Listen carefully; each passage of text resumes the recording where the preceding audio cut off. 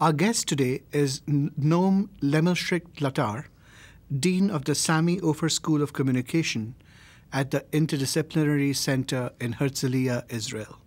We are going to speak to him about whether robot journalists will replace human ones. Noam, thank you so much for speaking with us today. It's a pleasure to be here again with you, Mokul. What a provocative topic you have written about in your paper. What exactly is robot journalism? Well, you know that computers have helped journalists to find facts since the middle of last century. And there was what we call data mining and data analytics, which helped journalists to find the facts and do investigative journalism. So this is not new. What is now developing is that there are new programs, artificial intelligence programs, who actually get the facts and within a fraction of a second write the story instead of the human journalist.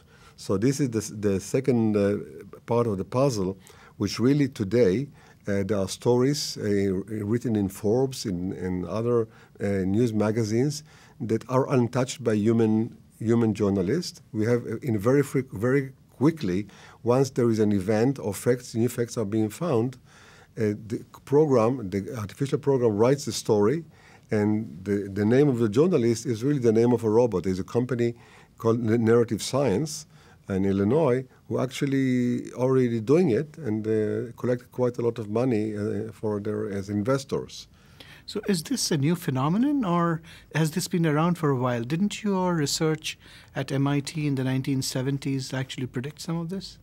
No, my research predicted the use of touch screens, which were later used by Steve Jobs, and I did the first really studies on interactive television, where we studied how providing people in the television studio, providing them with devices similar to what today you can use the touch phones, and they provide feedback. And I studied how allowing publics to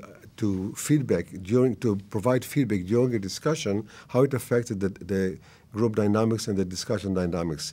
We did not predict at the time robot journalism at all. Okay. Actually, data mining is it has developed in the past 20 years. So how pervasive is robot journalism? It's still in the initial stages because the programs are really started in 2010, but they're doing very quick penetration, and because the robot journalist has some real advantages. First of all, he never forgets facts. He can do research very quickly. He never asks for a day off, and he can write the story within seconds, so that the facts have been discovered. So they don't miss deadlines. And if you write the program correctly, he's not even biased. As you know, most journalists are biased about the stories, but the robot journalist, if he program correctly, can be completely unbiased. So he never forgets anything. For example, there was an earthquake in California, and a robot journalist wrote the story when the name of the journalist that appeared on the story was already asleep. Los Angeles Times, by the way, is using this kind of robotic story writers for quite a while. How fast is it growing, and what are the factors driving the growth? This is a good question. The ecosystem which really promotes this robotic journalism is, of course, the multimedia type of the development of multimedia, multi-platforms, the slow disappearance of the print. It's really basically a question of costs. You know that advertising money today shifts from the print media to the internet, and because the robotic journalists are very, very cheap, very efficient, very quick, and because of the economics considerations, I trust that the robotic journalism will grow very fast. You know, there's next month there's a big convention, a journalist convention in the city of Eilat in Israel. About 2,000 journalists come down to Eilat, and I wrote a story. It's a feature story for this convention about robot journalism, And the editor of the booklet that is printing for this convention wrote me, Noam, this is great because now the journalists will have to start working. When they will see the threat of these robotic journalists, that they can really analyze facts very quickly and write the story very quickly, it will force them into becoming innovative, to do more in-depth thinking, more in-depth research. So the optimists view this entry of robotic journalism as a new era where really good journalists will not disappear, but they will be forced to really think again how they can be innovative, how can they be more in-depth analysis. So it depends how you see the cup, half full or half empty. I think it will improve the threat of robotic journalism. It will be there. I guarantee that in any newspaper, electronic newspaper or print newspaper that you will purchase in the coming years, a major part of the stories will be written by robotic journalists. But still, people will seek human journalists because they always have, hopefully, they will have this added value, added innovation, added perspective. So I see it as a positive force in improving future journalism. So since you mentioned costs, I wonder what sort of business model can be put around this kind of journalism? Well, I wrote in the paper, and it's a good question because I foresee the new leaders of the newsrooms will not be the experienced journalists with a pipe, but will be the computer engineers.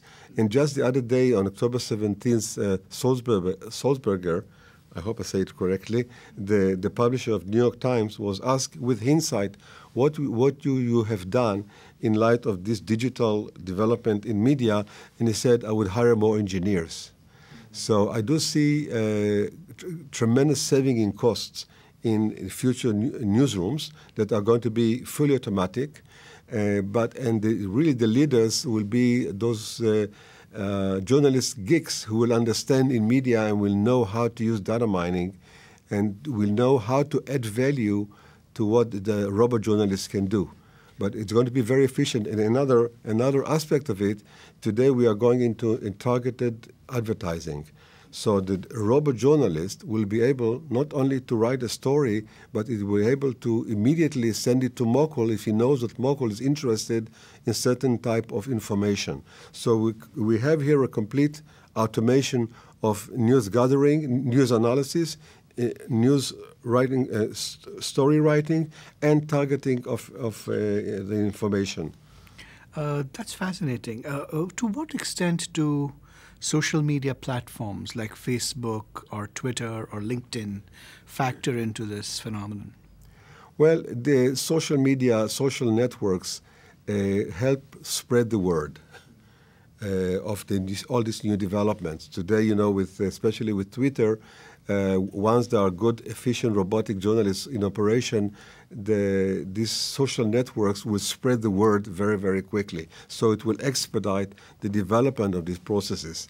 Vis-a-vis Facebook, I think I'm more pessimist about Facebook because I think it will probably, if it will not change the way it is today, it will probably disappear in favor of the Twitter kind of systems, which also developed into the video.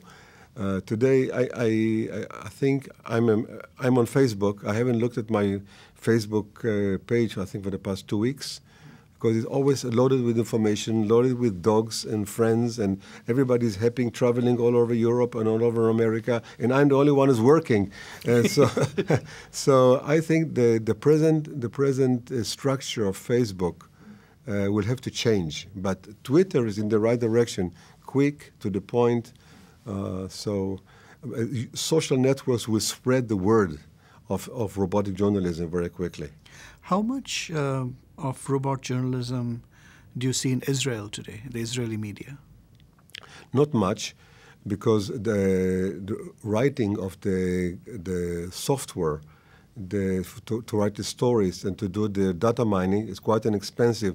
Israel is in the direction of developing startups which point the direction to this new software new artificial intelligence techniques, but then the startups are being sold to American companies or European.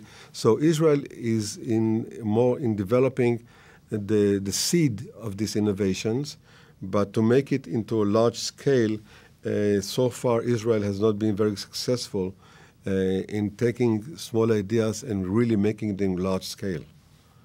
So the media in Israel is a very, very sad situation. It's controlled by government, controlled by politics, by rich people, by capital.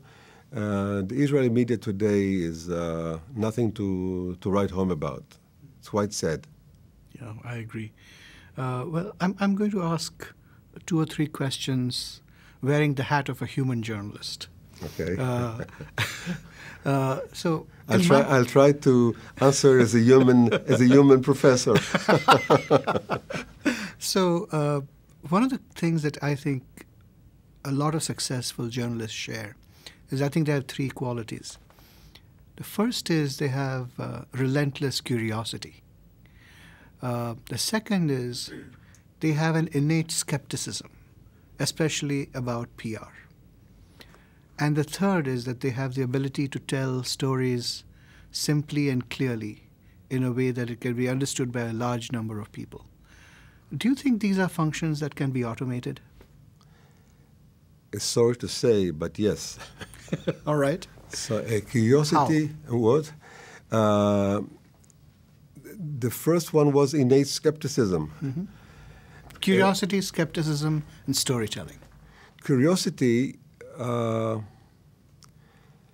data mining and software which does data mining on huge data silos is really the ultimate expression of curiosity. You know, in my article, I tell about this young lady from Israel who's declared by the MIT Technology Review as one of the future scientists, who discovered that if in a rural area, in a poor area, if you have 1 year, you have drought, to be followed the following year with a flood, then the third year probably there will be an outbreak of cholera. Okay? A journalist with a high curiosity, and she accomplished that by looking over a huge amount of data.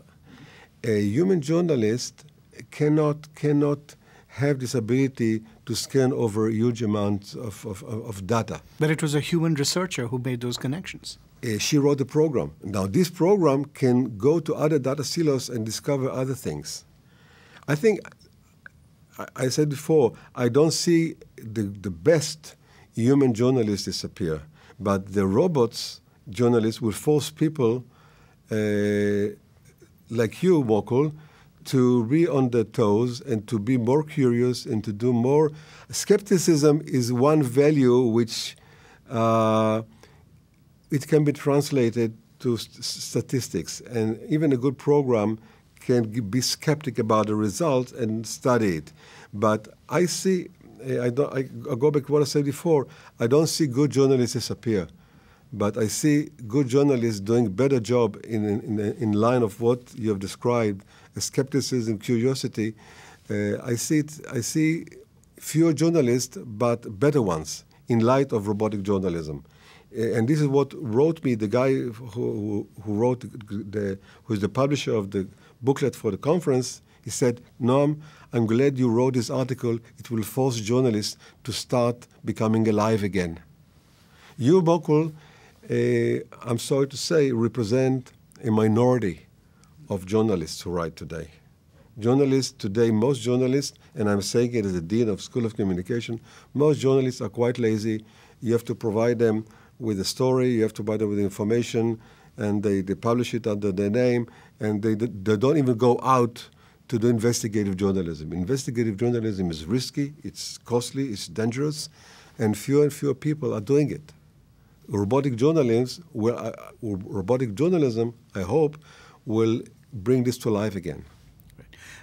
The other one quality, and this is more for editors than for reporters, is that editors exercise editorial judgment.